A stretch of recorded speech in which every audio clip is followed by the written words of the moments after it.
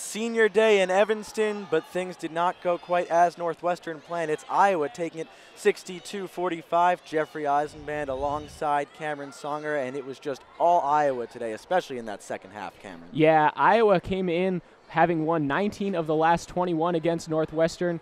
They've now won 11 of the last 12 in Evanston. Let's take a look at the highlights, Jeff.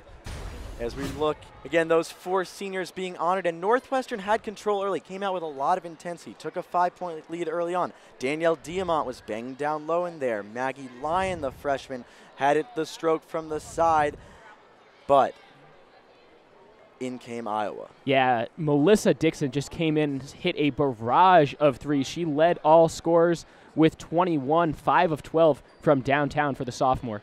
Northwestern tried to fight back. Carly Roser there, that was an N1, showed signs of life, but again, it was all Iowa in the second half. That's Morgan Johnson, the senior, in her final regular season game, and then Melissa Dixon, you talked about her, 21 points off the bench, a force for Iowa. Yeah, it was the combination of Dixon and Johnson leading the way, 21 for Dixon, 16 points and 9 rebounds for Morgan Johnson, and the fans who made the trip from Iowa City were not disappointed today.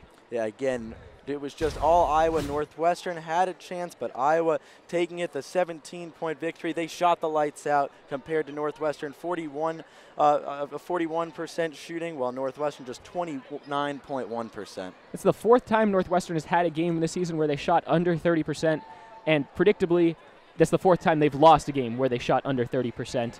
Hackney moved into 9th place on the points list. That was pretty much the highlight there for Northwestern, as Iowa pretty much got the lead early and held on the whole way.